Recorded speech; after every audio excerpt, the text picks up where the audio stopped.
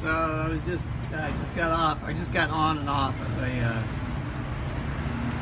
D line in Seattle, bus number 6092.